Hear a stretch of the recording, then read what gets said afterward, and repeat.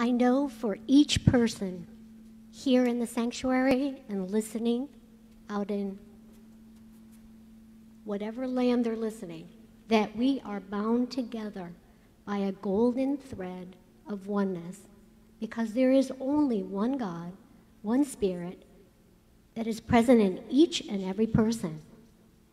So my prayer for all of us this morning is that during this holiday season, we are the purveyors of peace everywhere we go, at work, at home, in every party, that we are the ones who bring it forward so that everything can be calm, lovely, and joyful.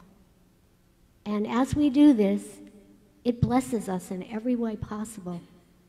So this morning, I know that each one of us are up to the task because we have the light of God within us. We have all that power to use for all the good that we possibly can. So I take this notion of oneness and togetherness and absolute, calm, lovely living, and I send it to the law, knowing it is already so. And please join me by saying, and so it is.